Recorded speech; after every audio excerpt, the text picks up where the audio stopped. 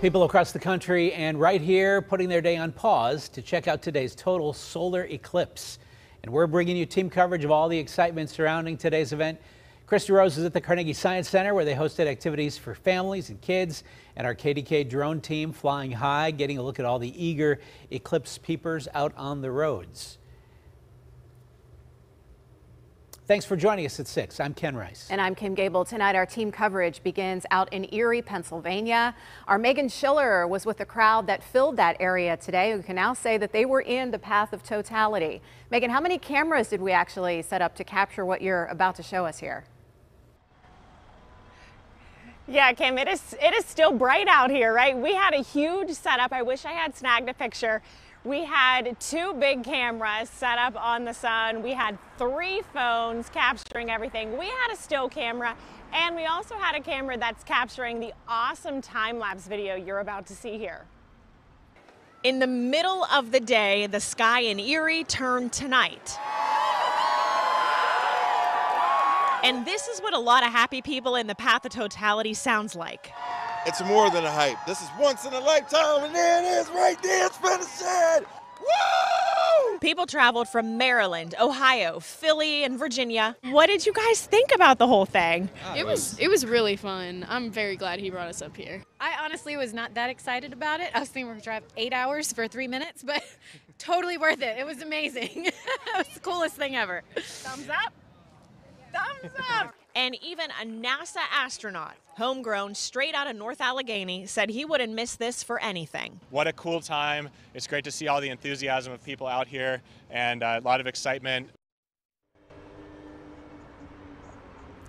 Enthusiasm is an awesome word to describe what we all experienced here today in Erie.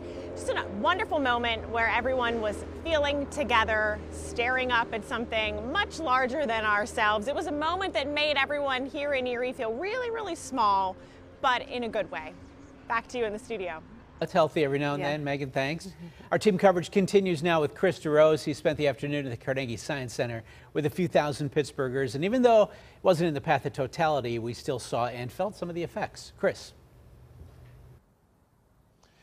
Yeah, good evening. To piggyback off of what Meghan said, enthusiasm, that was true here in Pittsburgh as well. Thousands of people showed up here at the Carnegie Science Center for a watch party for the eclipse, and really, they all gathered to see something you don't really get to see every day. The atmosphere was one of celebration as the moon passed between the Earth and the sun, and in fact, there was a countdown leading up to the 3:17 p.m. marker today, and that's the moment when we hit 97% totality. We spoke with a lot of people around that time, and here's what they had to say about seeing this great event.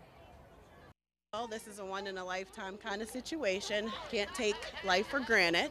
The next time that she would be able to see this opportunity, she will be my age, 30.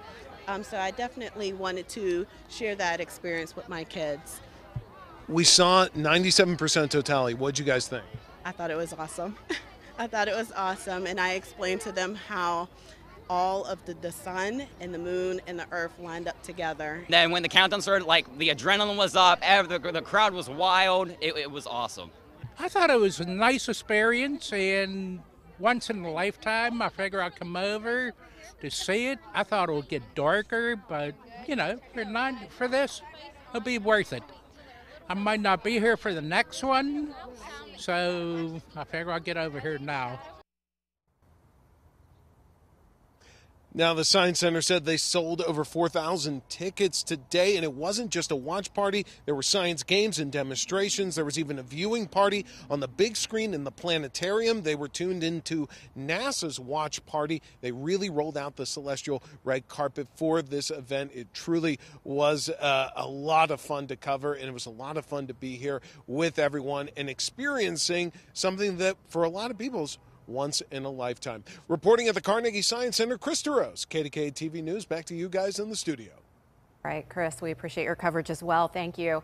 Well, while many school districts adjusted their schedules for today's eclipse, students at 3 Pittsburgh public schools viewed the eclipse while also collecting data for NASA. Yeah, students were observing living things like insects, birds, even other humans, and recording how they were impacted by the eclipse. They're not alone. More than 2,200 students and their teachers from 19 other schools across the country participated in today's data collection. And watch parties were happening all across our region. People gathered at St. Vincent College in Latrobe as the physics department there hosted a special watch party. School providing free eclipse glasses and having special filtered telescopes and projectors for folks to get an up-close look at the celestial event.